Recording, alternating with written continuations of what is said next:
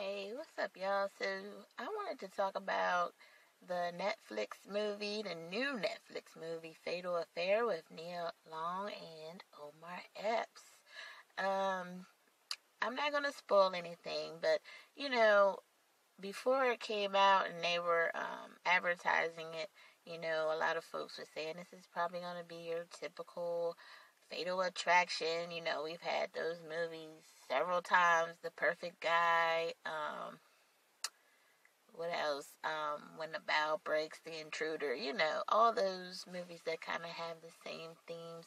I will say that I am happy to say that it, even though it's in that same genre, that same line, the same theme, they did switch it up a lot throughout the movie.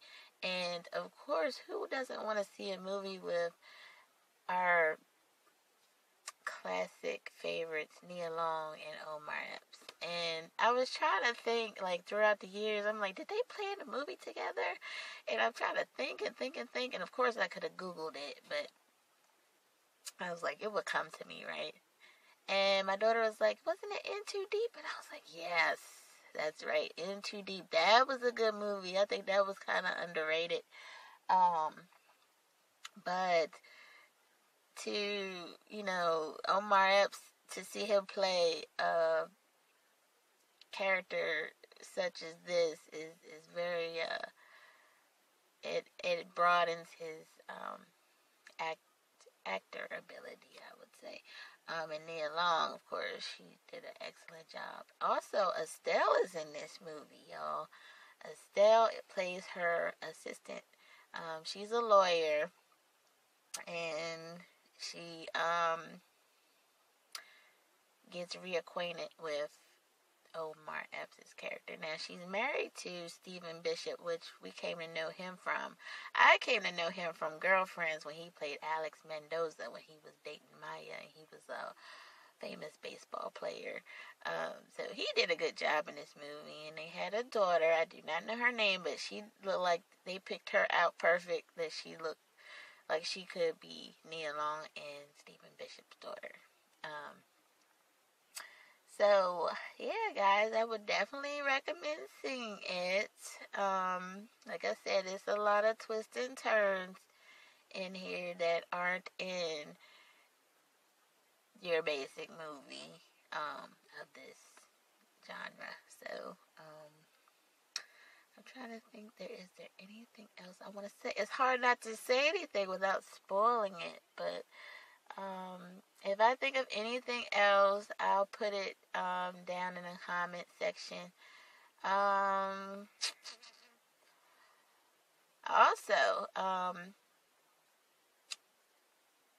think it's nice that they showed how Black people can achieve a level of success. So it's just a lot of beautiful scenes and beautiful property throughout the movie.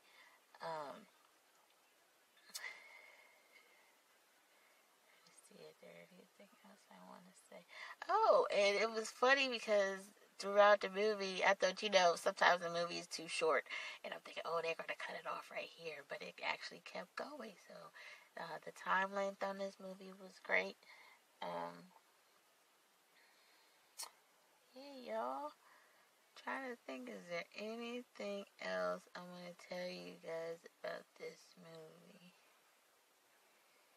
I guess the only thing I can tell you guys about this movie is that you should see it. I would definitely give it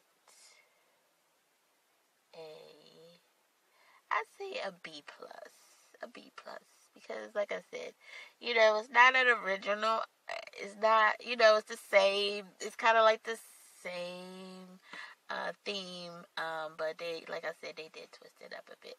So if you guys saw Fatal Affair, let me know what you thought down in the comments, and you guys have a happy Friday. Y'all take care.